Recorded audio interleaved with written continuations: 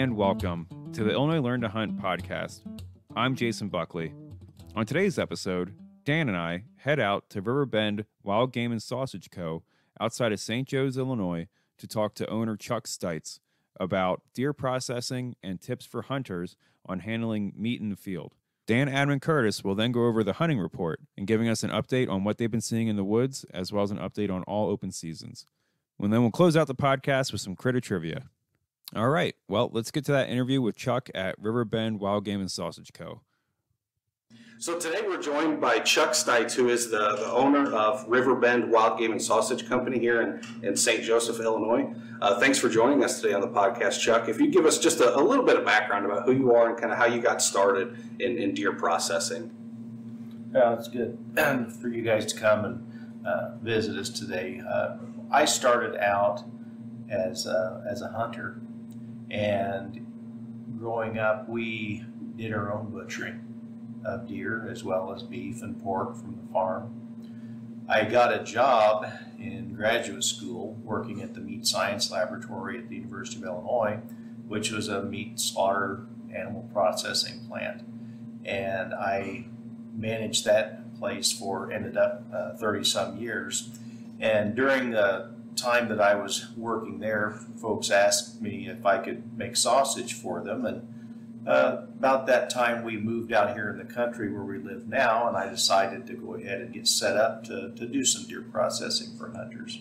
And our business has just taken off from there, mainly word of mouth and having good products and good services. We've grown over the years. Sure. That's great. Yeah, so Chuck, I was just wondering, for people, I know growing up, a lot of the butchers I went to were people who were doing it out of the back of their house, kind of getting started, and then you have the whole facility here now, which is awesome. But how would you get started in butchering for deer? Because there are some places where it's kind of a guy doing it out of his garage.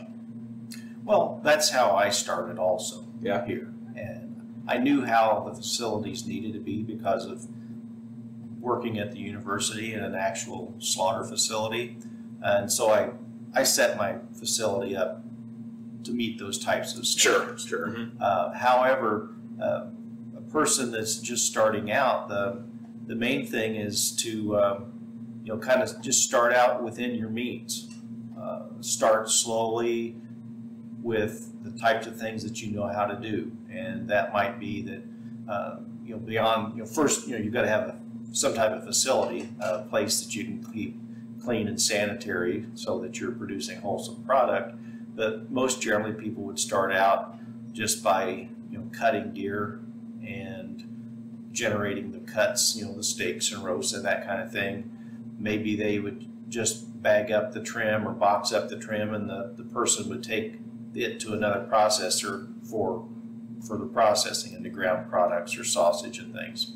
Or maybe you would get a grinder and be able to grind venison as burger and package. That might be the place that you start out. Sure. It's take minimal investment on your part.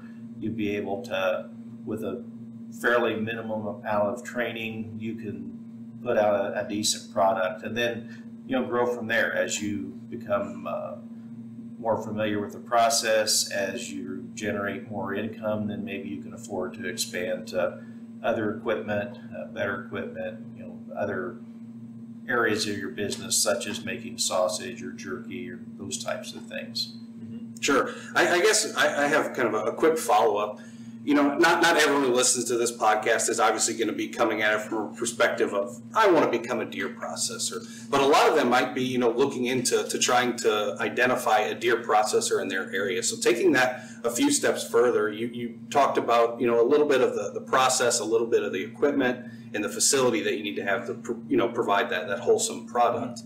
What are some of the things a new hunter should be looking at if they go to visit a new deer processor? What are some of the things they should look out for? Are there accreditations or credentials to look into? Could you just kind of speak on that? Sure. There are a variety of processors that you may find. As you mentioned earlier, somebody working out of their garage. As a hunter, I would try to find out as much information as I can about that operation as I can. Visit the local sporting goods shops and see if they've heard anything good or bad about them. If you've got other friends and hunting buddies that have taken their meat there, find out what their experience was. And then once you've kind of settled on, okay, this looks like a place that I may want to go ahead and take a deer to, when you come there, just like you would any restaurant or grocery store, look to see, does it look like it's sanitary? Sure, does it have any off odors? Is there something that just doesn't seem right? Is the processor, when they accept your deer, do they seem like they're above board type of person and above board with an above board operation? Are they able to answer your questions that you have? And you've got to do an evaluation then. You take a deer to them and see what kind of experience you have, and then you'll know from the next time, well, do I want to bring more there, or do I want to keep looking somewhere else? Sure. That's a great idea, just to, like you mentioned, just talk to other hunters and see what their experiences are, because there's not really a better, I guess, review of a product or of a processor than somebody who's sampled their product and has had their deer taken there. So that's definitely a great tip. Yeah, and I'm sure if you don't know anyone who hunts, you can go online and find reviews anymore. Almost everybody has, at least if they don't have a website, they have a review somewhere. Sure. Maybe a Facebook page or something like that. And then also, when you go to a processor, they may also be a licensed processor for beef and pork, and you can kind of get a feel for how they do with, if you're buying retail products at their store, they do a good job with that. And you can probably rest assured that if they're doing a good job with their beef and pork in their inspected facility, they're probably going to do a decent job with venison also. Sure. Great point. Yeah, now I guess we'll kind of dive into some more technical type questions that a deer processor's feedback I think is very interesting. I know personally I've had a question ever since we kind of had this idea to come sit down with you. I've had this singular question in the back of my head, and it is, what is the easiest or best method you have found for removing silver skin off of venison? Because oftentimes it can be slimy, it can be a little tough, and if you try to fillet it off too quick, you might ruin some of the meat, and you can keep a lot of that meat on the silver skin. So have you found a technique that you found very good at removing that silver skin, or do you choose to leave it on? I know some people do like to leave it on just for freezer burn protection. Well, that silver skin, if you're cooking a piece of meat using moist heat cookery, that's going to break down. Mm-hmm. If you're going to dry roast something, then yes, that silver skin can be something that's not quite as appetizing. Sure. It's going to be a little bristle. And the best thing is to have a sharp knife. A lot of people, if they're going to do that, will use their fillet knife that they use for fishing. Mm-hmm. It's good and sharp, and it's flexible blade. There are ways of filleting fish where instead of scaling the fish, you take the skin off. Kind of like a catfish, or? Mm-hmm. Well, I think of a catfish as you kind of pull that off with a pair of pliers or something. But with the way I'm talking about, you've taken the meat loose on a fish from the backbone, the ribs, and then you lay that fillet skin side down on the table. Mm-hmm. Then you take your knife, generally like from the tail side, and you just kind of push down towards the table and slide that knife right along the top edge of that skin, removing that skin from the fillet. Mm-hmm. And that's the same thing that we do when we remove the silver skin from the loin. That's the main thing that we take the silver skin off of, is the loin, because back towards the rear part of the loin, the part adjacent to the hind legs, that can be quite thick. Mm-hmm. And just laying that loin down with the silver skin on the table, in contact with the table, and then grab a hold of the end of that silver skin and a little bit of meat, and just take your knife and just run it along the table, kind of while keeping tension with your other hand, kind of pulling away. Oh, sure. So you're kind of pulling and pushing in opposite directions to take that silver skin off, and you may need to kind of rock your knife back and forth just a little bit to facilitate that cutting. And a 6-inch fillet knife is plenty long to do that. Really, that's about the only silver skin that I would find that I need to take off on a piece of deer meat. That's interesting because, talking to a lot of hunters, everybody removes every little bit of silver skin. So that's interesting that, you brought up the fact that if you're cooking it in like a crock pot or something, that's a lot of times just going to render out. Right, and that silver skin is mainly collagen.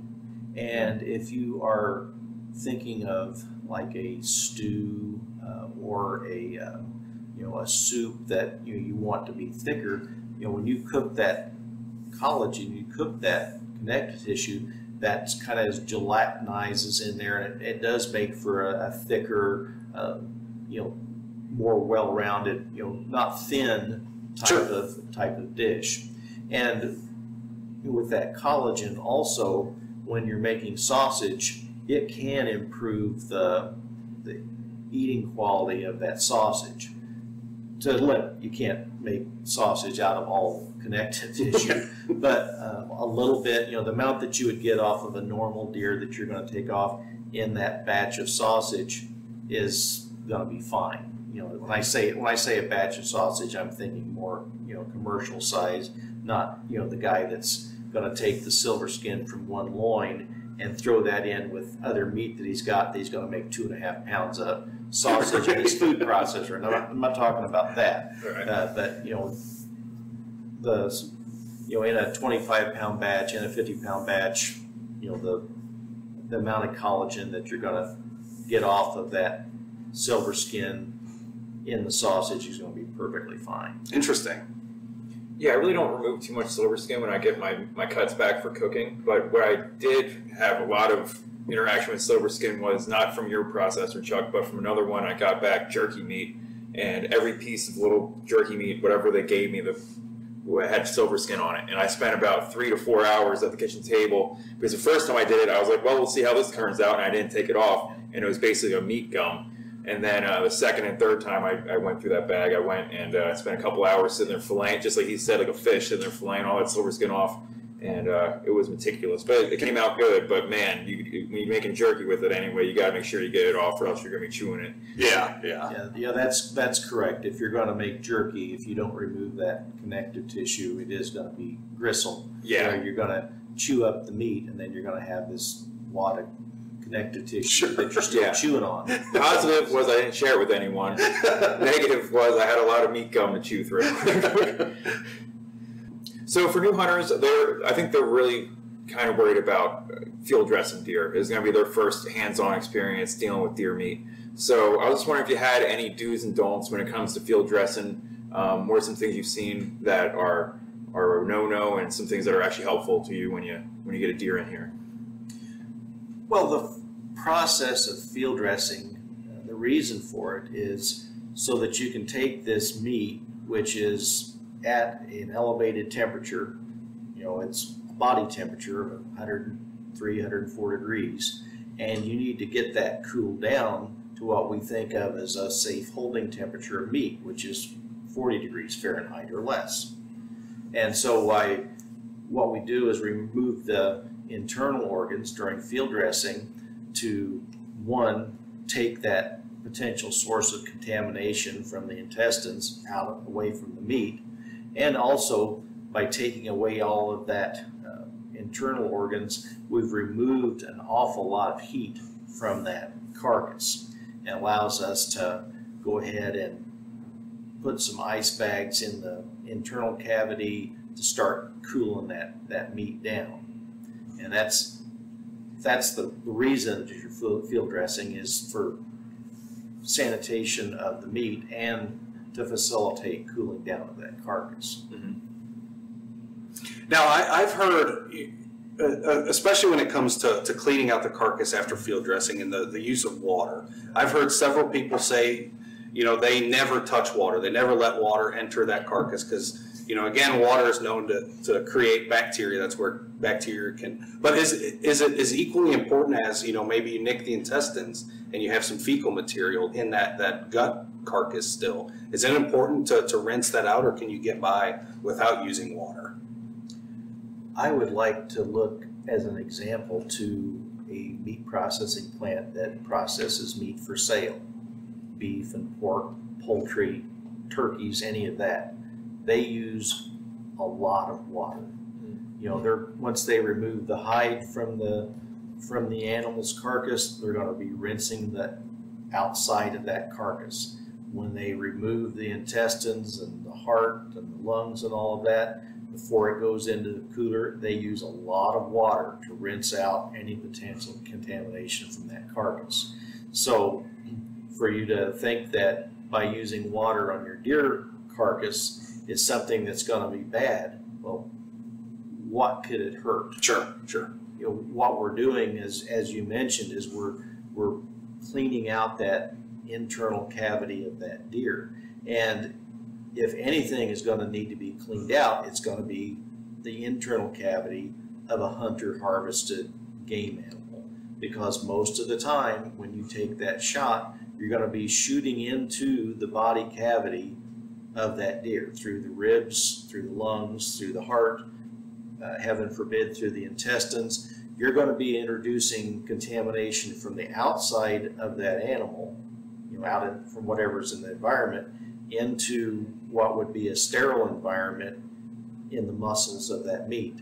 Or you're going to disrupt the internal organs, and you know, in the case of digestive tract especially, you've got a lot of bacteria that are both good and bad that may be in that intestines that you're now going to introduce in contact with the meat.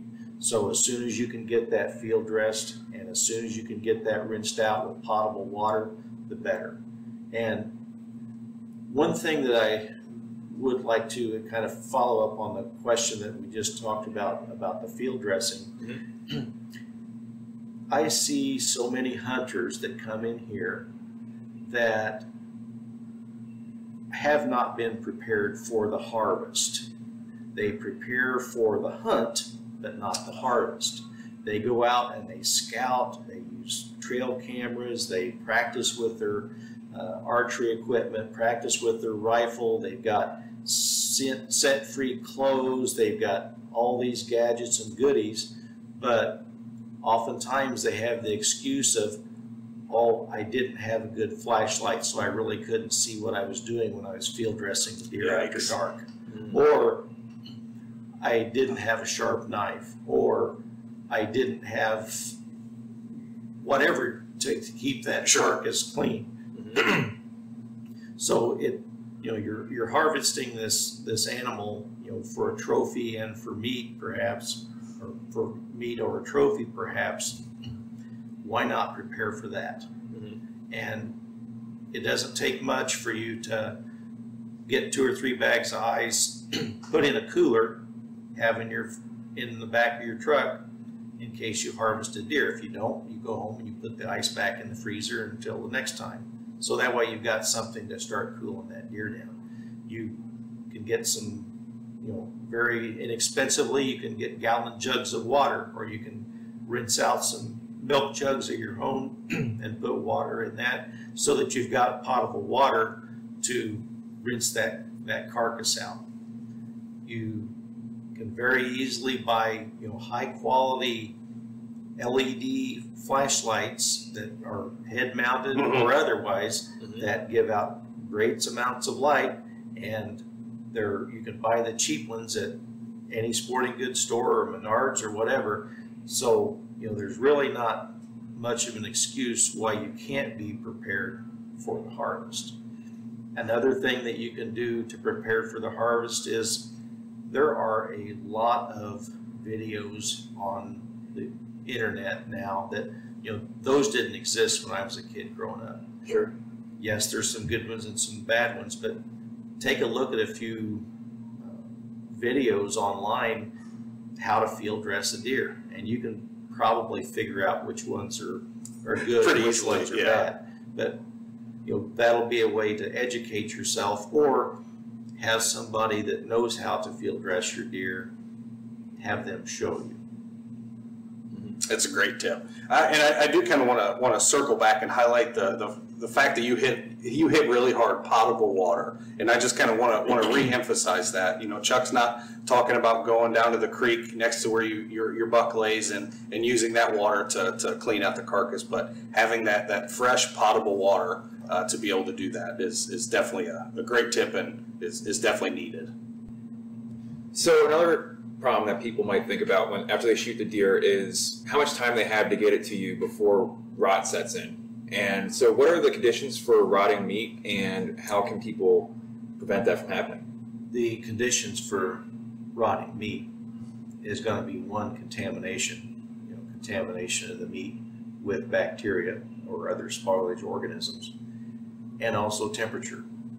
Anything above refrigeration temperature, above 41 degrees, you're going to have some level of spoilage start to occur. It's going to occur a lot faster at 80 or 90 degrees when it's warm out than it is when it's 17 degrees when you're hunting. But the main thing is to get that carcass cooled down, get it cleaned and get it cooled down. As an example, it takes like 36 hours for salmonella bacteria to double at 50 degrees temperature. So it's not something, and salmonella is a pathogenic bacteria that is often present in the intestines of meat animals. So if you've got, temperatures above 50 degrees or right around 50 degrees, you've got a little bit of time. But, the difference of, let's say if you don't recover your deer until the next morning, you shoot it in the evening and you don't recover it until the next morning, it's not uncommon for some of that meat in the thicker portions of the carcass, like on a big buck, kind of in the inner parts of the shoulders or the inner parts of the neck or the inner parts of the hind legs, for that stuff to start to spoil. And just because of the heat trap? Because of the heat. Interesting. And it's not necessarily because of contamination from the shot. It's just that by not having that meat get cooled down, it will develop a really sulfury, thick, funky type of odor. Most of the time it's just going to be in the deeper parts of that muscle, and you can go ahead and you can smell it very easily when you open that up, and you can trim that area out, and the rest of the meat may be perfectly fine. And you'll find that it may be that the part of the animal that was not laying on the ground is fine, but the part that was laying on next to the ground, that part is gotten spoiled because of the body heat. So that's why it's really important for you to, as soon as you get the animal harvested, to get it field dressed and either get it into a meat processor where they can put it in a cooler or into your own cooler, or get it put on ice so that you can get that carcass cooling down.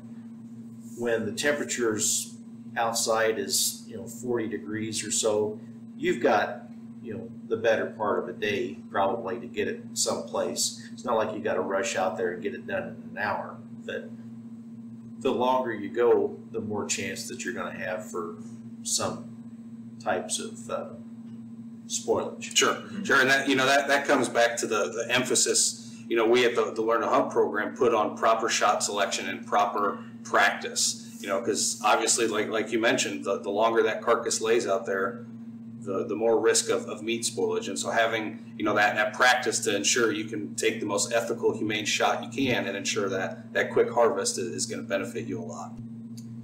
So once a hunter gets their deer and they field dress it and clean it out and then get it cooled down, they're going to bring it to a meat processor if they're not processing it themselves. And they bring it here, and then the processor might say, okay, what cuts would you like? And if it's a first-time hunter, he might not have looked into different types of cuts of meat. They might not have an answer for him. So what are some common cuts that you would provide someone, and kind of like their usages, so people might know what to ask for when they show up to a processor? Well, you probably first you need to know what the processor offers, because not all processors may cut up the deer the same. Some may do things boneless, some may make some cuts bone in. So you need to find out what their process is. Most of the time on a deer, the tenderloins, which are the like the filet mignon that if you're buying beef, that muscle that lays on the inside cavity of the body from the ribs back towards the hind legs, the tenderloin, that's going to be very good. That's going to be pulled out probably whole, and you're going to be able to dry roast that. Or cut it up as medallion, saute it. Oh, so good. However you would cook similar types of cuts of meat as a beef or a pork type of cut. Then you've got the loin, which is some people call the back straps. Some people call it a tenderloin too, but it's the two muscles that lie on either side of the backbone, running from the back legs up into where the shoulder blades are. That's going to be, very good, very desirable cut of meat.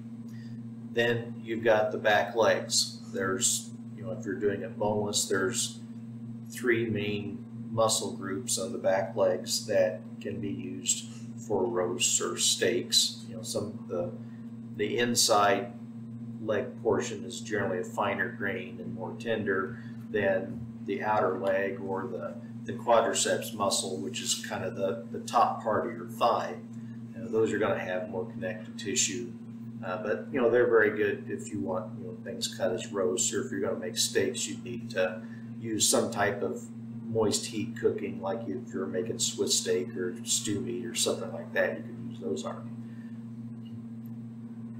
The shoulder is generally not some place that you're going to be able to get true cuts of meat out of because of your shot.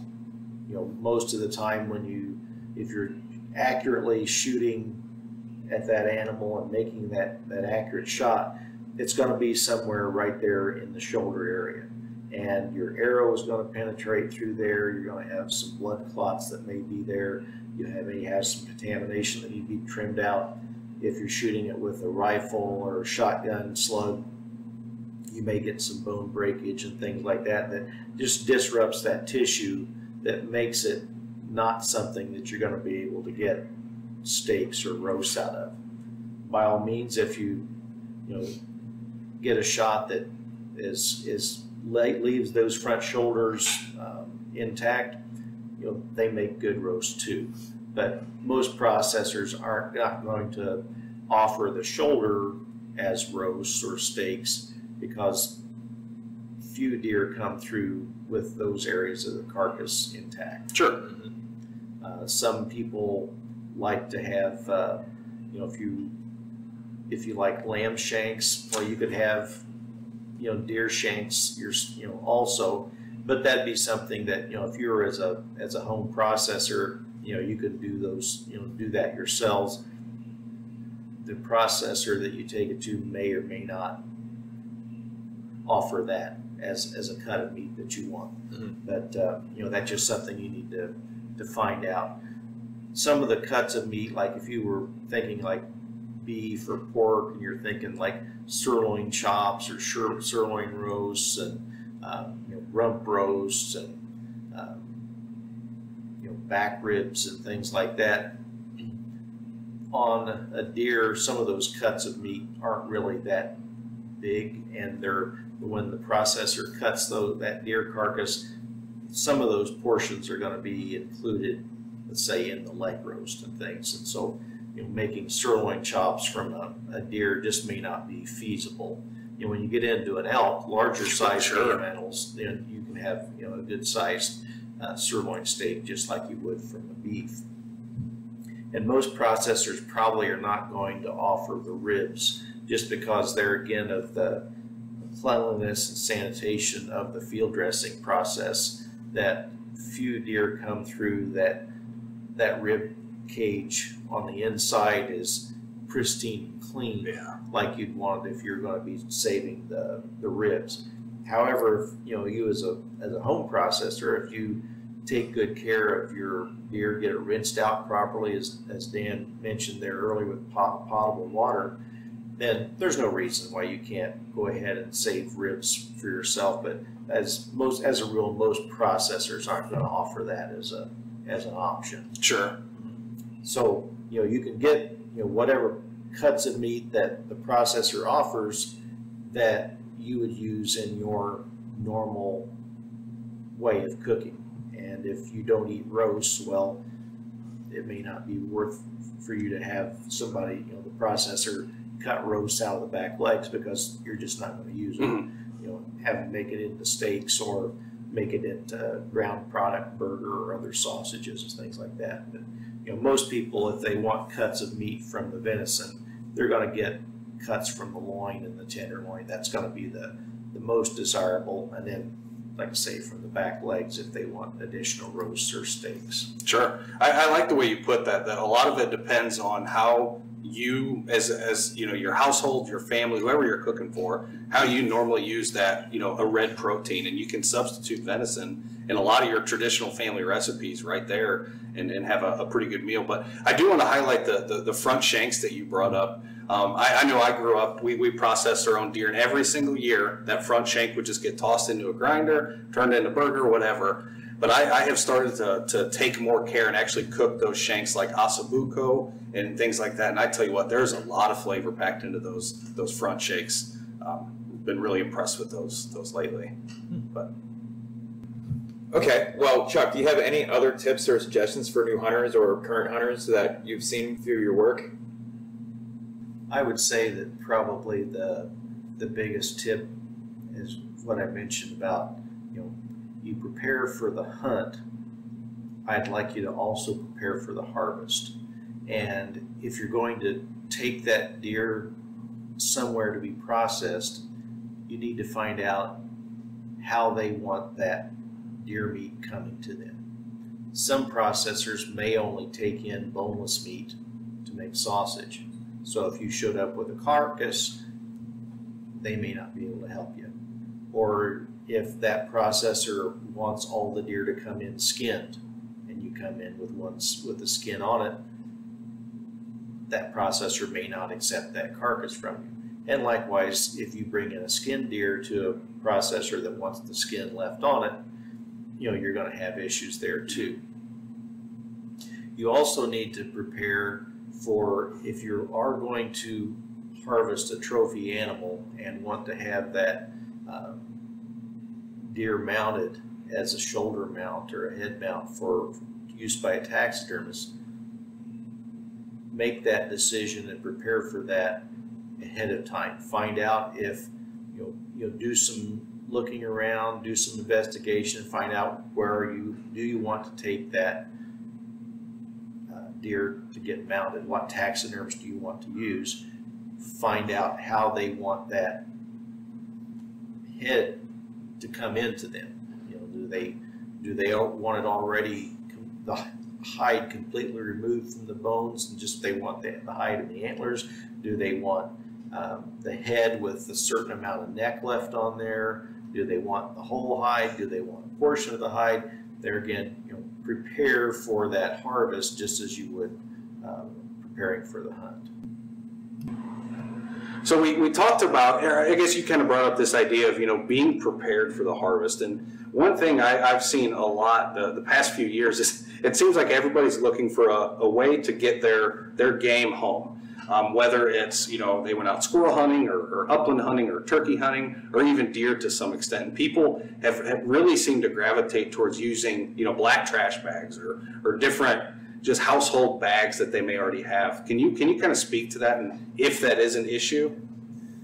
Yeah, if you look at trash bags, most of the time on the box, there'll be something on there about it's not food grade, that it's made from recycled materials. A lot of the trash bags nowadays have got scent on them, which if you put meat in there, then it's going to pick up that some lavender scented. Yeah, Febreze or something. Lavender scent, odor control, whatever type of Sure. thing that's on there. So, if you're going to take the meat to a processor, they're probably not going to accept any meat that comes in trash bags or Walmart plastic bags or grocery store plastic bags.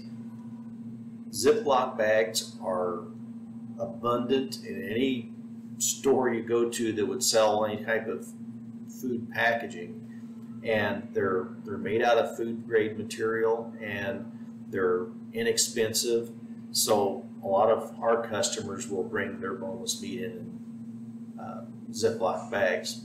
Those vacuum sealers are cheap enough now that if you want to vacuum package your cuts of meat, if you're processing it yourself, or trimmings that's going to go to the processor, those aren't that expensive to use, and that's going to keep that meat in pristine condition in the vacuum bag. But by all means, you're going to want to handle that meat just like you would if you were getting meat from the grocery store. You don't just throw a pound of hamburger in the bed of your pickup truck, right, and drive down the road on some misty November night with road salt and fog and everything getting on it. So you want to protect that meat because it's a good way for you to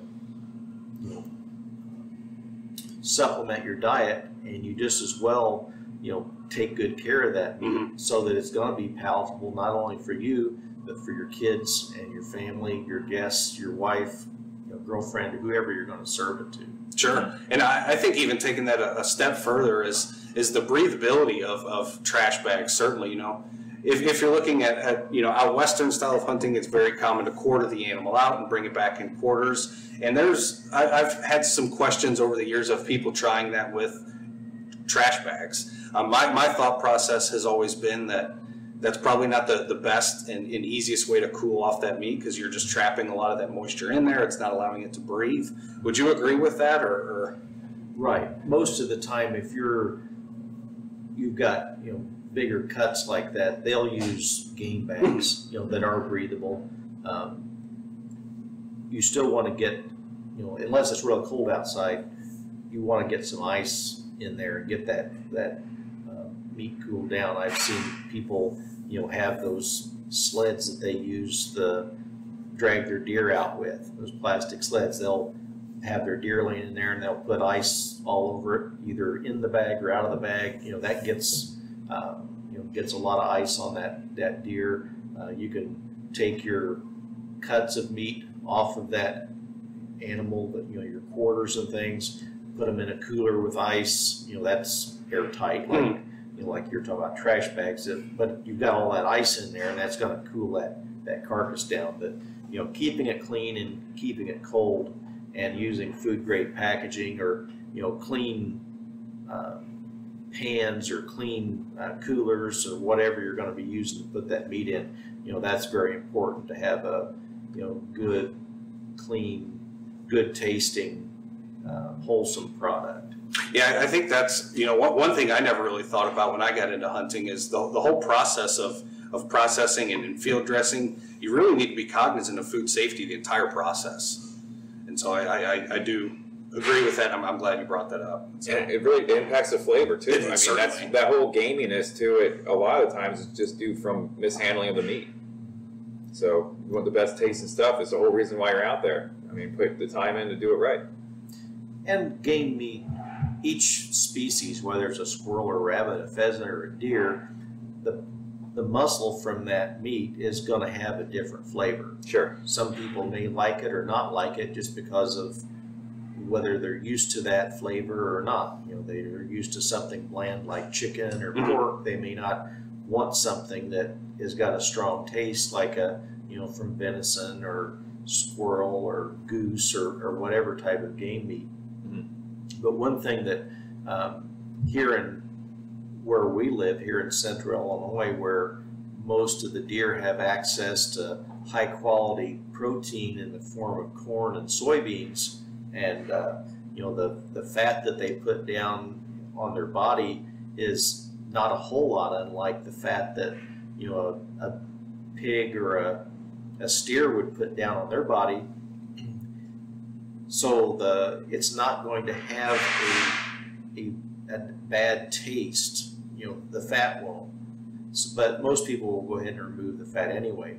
The reason that I kind of bring that up is because in some areas of the country, let's just say, for instance, you're antelope hunting out west, where the antelope eat a lot of sagebrush. There are flavor compounds in that sage that are deposited in the fat. And so it's not uncommon if you were to get an antelope and cut it up and you've got some fat on that cut of meat, you're going to eat it and it's going to taste like sage. Interesting. Just because of the flavor compounds, fat soluble flavor compounds from their diet are found in the fat. And you'll see the same thing on you know, elk or moose or bear or anything. You know, you may have, depending on their diet, you know, that fat may have some flavors that you're not, you know, maybe not the most pleasant or most welcome. But if you trim that fat off, most of the time the muscle protein is going to be very good. And if you don't like just the unadulterated venison type of flavor, you can marinate it. Mm-hmm. You've got a variety of marinades that you use on, you know, beef steaks or chicken or whatever like that. You can marinate your wild game and you know, cover up any gaminess that you don't prefer. Sure. Okay, so we've dived into a couple different topics, but one thing I always like to kind of talk about and discuss with you personally is, you know, this idea of self-processing. Everybody likes to be involved in the process. And could you go over just some real basic tips and techniques that you've kind of learned over the years that may help the at-home deer processor, even if they're just, you know, deboning the meat and they're bringing the you know, boneless meat to you for further processing? What are some of the things to really pay attention to? Yeah, I would say that, you know, again, you need to prepare for that handling after the harvest. You know, minimal things that you're going to need is knife or knives that are sharp. You're going to need some type of surface to cut that meat up on, and it doesn't have to be big. You know, if you've got cutting boards in your kitchen that you're using, either wood or plastic or whatever, they're probably going to be fine for, you know, when you need to cut up your deer carcass. You've got to have some, you know, potable water so you can make sure that your hands stay clean. You know, especially if you go from skinning it to cutting the deer up, you definitely want to wash your hands before you would, you know, touch the meat. The other thing is you really want to make sure that you got plenty of light. When you go to cut up that carcass, you want to make sure that if there's any hair or dirt or digestive material that has gotten onto the meat during the skinning process or during that harvest process, you want to be able to see that contamination and trim that off.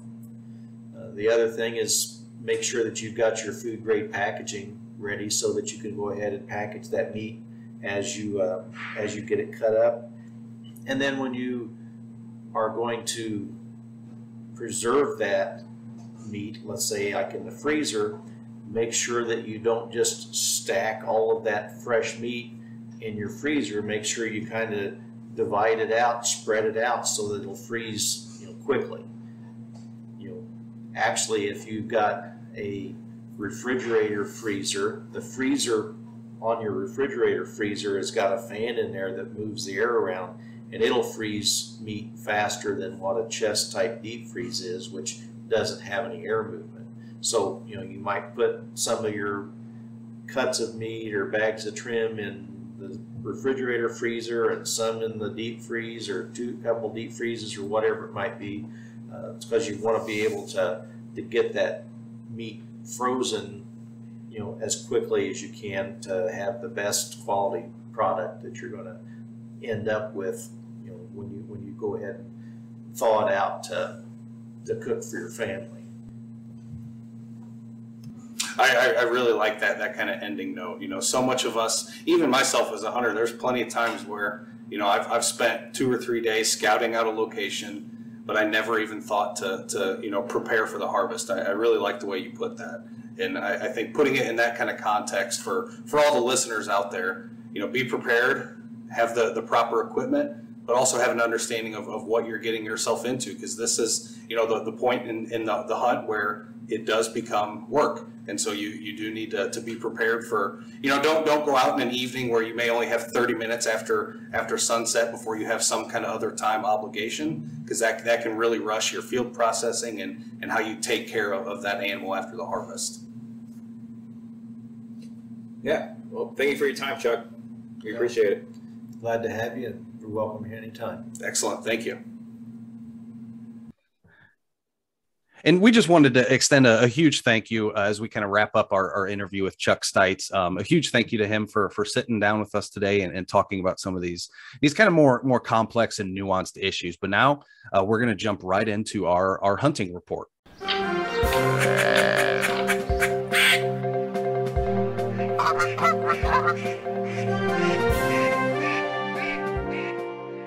And up first, I'm going to throw it over to Curtis, who's going to give us kind of an update on waterfowl.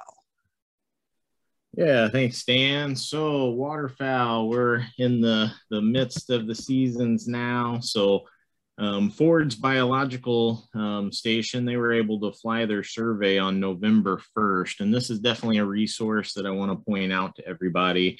If you're on the Facebook, you can search out Forbes Biological Station, or you can just look them up on the general web. But they try to fly generally every couple weeks in the Mississippi and Illinois River flyways and count all the ducks that they see. And of course, the moral of the story on the flight from November 1st is really high water. So we were dealing with a little bit low water in the early season and kind of hoping that we could increase our water a little bit to open up some new habitat. But Mother Nature kind of overshot that and sent a slew of water our way that overtoppled a lot of the habitat that was out there. So some hunters did get flooded out. Rivers got up real high. Now they're on the way back down. So some of that habitat's kind of re-emerging. But even though habitat conditions were not ideal, there was about a 40% increase in the total duck numbers in the Illinois River Valley, up to around 230,000 waterfowl. So there are ducks around if you can find habitat. It is important to point out that is 20% below the 10-year average. So we might be a little bit behind the multi-year average in the Illinois River Valley, but that's made up for in the Mississippi River area, which is ahead of the 10-year average. They're approximately 48% ahead of the 10-year average in the Mississippi River area. So duck numbers have been impressive there. There are ducks around. The name of the game is just finding the habitat. So looked at the weather here for the next 10 days. Looks like we got a little cold front coming in. And one thing that I really like to look for when I'm trying to pick out what days to duck hunt, try to find those flight days, especially here in Illinois, where we may be dealing with suboptimal habitat. What we really want is new ducks that are still trying to find where the food is, moving around a lot, maybe a little bit less wary. So if I find nights, which waterfowl, they can migrate day and night, but they really do love to fly at night. If you get a nice night with north, or my favorite would be a northwest wind, so wind coming out of the northwest, 10, 15, 20 miles per hour, you can be pretty sure when you get to the marsh in the morning, there's going to be some new birds around, and they don't know what's refuge and what's huntable and any of that stuff yet. So they generally make us hunters feel a little bit better, and they're my favorite kind of bird. So hopefully we'll be getting some of those in the next week. And if you can find some habitat out there that's not too deep for your decoys, you should be able to get into some action out there. Yeah, we're getting close to it really opening up. Now, I know it wasn't in Illinois, but Curtis, you did get out waterfowl hunting a little bit last weekend in Nebraska, and it sounds like you guys had a pretty good hunt over there. You pick up any kind of trends? Did you notice a certain species of ducks that were really prominent, or was it kind of more of a mixed bag? Well, the biggest trend I got from Nebraska, and I hear this is true across the Dakotas as well, is it's quite a bit drier than average. So habitat conditions are suboptimal there as well. So where there are habitat, it's filled up with ducks, and yeah, we had to scout for an entire day until we found one place that had a decent amount of huntable water. I guess the first day we were out there, we went out into 2 or 3 marshes and couldn't find a single place where we could hide. And with ducks, I mean, that's your main thing. You got to be hidden or you're not gonna have a good time. So we were worried. We finally did find a piece of public land there where we had some enough brush where we could hide, and there was enough water and habitat. The ducks wanted to be there, so we got in there and got a limit out of there. And near limit, I guess my brother was dealing with some shotgun issues because for some reason he went away from the old trusty 870 like me, the never fail, and there he was pulling his trigger and his gun not going off. So maybe he'll learn his lesson and switch back to the old Remington. But yeah, I think the moral of the story is dry. So the areas that do have water and food are absolutely full of ducks, and it's just going to take those big weather events to kind of push them down. The last couple years, the winters have been so mild that, if ducks don't need to migrate, they don't go. Why would you keep going much further if you're sitting in South Dakota and flooded cornfield and the ice or the snow hasn't pushed you down? So that's what we're going to be hoping for some big weather up there in the Dakotas and Nebraska and Minnesota to help keep pushing all these birds down to us. Awesome. It sounds like, just kind of looking at the weather for the upcoming, next 7 to 10 days, it looks like we may get a little bit of a cold front come through. So hopefully that starts to get ducks, in the right mood and starts pushing them down this way. But thanks for that update. We'll jump right into our deer hunting report. Adam, what have you got for us? Well, the rut is picking up quite a bit now, especially as you guys just mentioned. I'm sure the ducks are going to like the cold front coming in. The deer are really going to like the cold front. We've seen a lot of younger bucks moving around, chasing does. Haven't seen much activity out of kind of the more mature buck side of things, but in general, deer are moving still. It's rut, whether it's 60 degrees or not. The deer are moving, does are, getting bumped around, and bucks are trying to find their girlfriend for the next couple of weeks. So get out in the woods.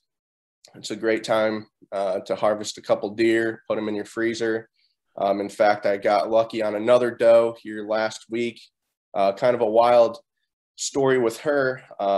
I shot her at 16 yards, quartering 2, which isn't, the most ideal shot, but I put it where it count. I put it on her shoulder and went right through her right side lung, liver, and out the intestines. And it was kind of crazy. I mean, usually on a shot like that, you can expect the deer to, be dead within 200, 250 yards. Yeah, well, especially if you get that lung like it sounds like you got. Yep. And crazy story.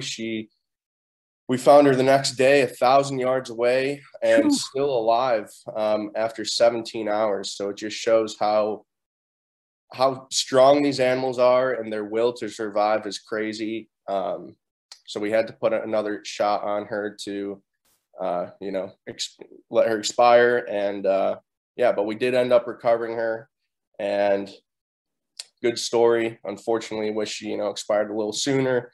But again, it's, when you're hunting, it doesn't always go perfect, and you got to stay determined and put in the time to find the animal after you shoot, even if it's not an ideal shot.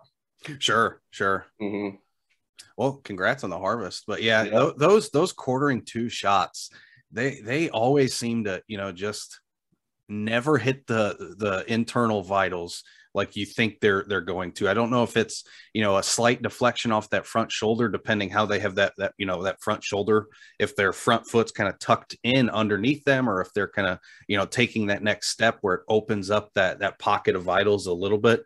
Yeah, there's lots of variables, and of course, always try to get that broadside or quartering away shot, but it doesn't always happen that way. But sure. Yep. So just gotta stay patient and stay on top of it. Yeah, and I've been out quite a bit the past few days here, or past few weeks here, I guess. What I've really noticed is, and I think a lot of it is probably some of the temperatures that we had, the past few days, right? It did, warm up to getting kind of the upper to mid 60s. And I checked a few of my trail cameras last weekend, and it seems like a lot of the especially the buck activity is still a lot of times during the nocturnal hours. And so I think, this cold front that's supposed to come through into, November 12th through kind of the 20th, it looks like we're going to get a little bit of a relief from the warmth and see some dropping temperatures. I think that's really going to kick up that buck activity, particularly during daylight hours. But my strategy is still, again, focusing on those downwind side of doe bedding areas, as well as any transition areas from bedding to feeding. And one thing I've noticed, and I don't know if you guys have noticed this either, but a lot of the crops are out of the ground, but there is still quite a bit of beans standing. And I've seen quite a bit of deer still feeding in these agricultural fields. And I thought at this point, they'd probably start transitioning, into the mast crop. We had such a good acorn crop this year. I thought we'd see, a quicker transition into those food sources, but I guess with just the way the weather was and how harvest went for a lot of the farmers, there is still some standing ag in lots of places. And I think that's also impacting, feeding and stuff like that. So definitely keep that in mind. If you're out and about, even if the property you're on, doesn't have standing crops, if it's adjacent, chances are there's deer using it. And so just kind of keep that in mind. Again, even if it's not on the property that you're hunting, that can still, impact where deer are feeding and how they're kind of, maneuvering through an area. Oh, for sure. Yeah. I always try to keep an eye out on the landscape as a whole, not just focused on the piece of property that I'm hunting, but it's always important to look around, the whole area and see, like you just mentioned, if the crops are in, if they're out, just keep an eye out on what's going on around the property, because that dictates the movement of deer on the property itself as well a lot of times. So yeah, very good point right there. Yeah, and I think in the next few days we're really going to see an uptick in that daylight activity of some of these bigger mature bucks. But we actually shared a video on our Instagram page. A friend sent it to me. He's got some security cameras around his house, and there's actually this pretty nice mature buck that comes walking through, and he's got probably a 3-foot gap between his garage and the side of his house, and that buck just cruised right through there at 2:00 in the morning. And so I think a lot of it, again, is still on kind of that nocturnal pattern. But as the testosterone levels are starting to peak in these bucks this time of year, I think they're gonna really start letting their guard down here the next few days and really start trying to breed does. And I think you're going to see, again, that uptick in daylight activity, and it really corresponds well with this incoming cool. I don't want to really call it a cold front, but kind of a cool front. And I think the next week or two are going to be really exciting to be in the deer woods. Oh yeah, like anybody back with to normal temperatures front. Exactly. Yeah. Yeah, anybody with a gun tag coming up, what is that, next weekend? Right, on the 19th of November it starts. They're gonna be in them for sure. Yeah, it's going to be a good weekend to be out there. So if you did draw a firearm tag, I think it's shaping up to be a pretty good firearm season overall. And just kind of to piggyback, we're still in this deer report. Obviously we had this interview with Chuck as kind of the bulk of the podcast, and we just kind of listened to that. But one thing that he brought up, and it is evident in looking at some of the harvest trends on a county to county basis from year to year, there is a pretty drastic decline in the overall deer harvest from where we are, right now to where we were at this point last year. And again, I think there's probably a lot of variables at play there. Obviously, last year, a lot of things were shut down. So a lot of people had more time to be out in the woods, probably did a little bit more scouting. This year was a little bit seasonably warm and everything's, kind of getting back in the swing of things. Everything's opening back up. And so maybe there's less pressure. But I bring that up just to say that, if you haven't had much success yet at this point in the season, we still have a ton of deer season left, and things are really, just starting to really crank open with rut. So don't be discouraged. There's still a lot of deer on the landscape. And if you keep putting in the time, the effort and the energy, you'll eventually put yourself in a position to have success. But with that, go ahead. Sorry. I was just going to say, don't forget, if you get really tired of the deer game, you can always stop it and do something fun, like go duck hunting or squirrel hunting. Yep. Which kind of leads us right into our small game report. So this is where we're going to talk about squirrel, rabbit, upland bird a little bit.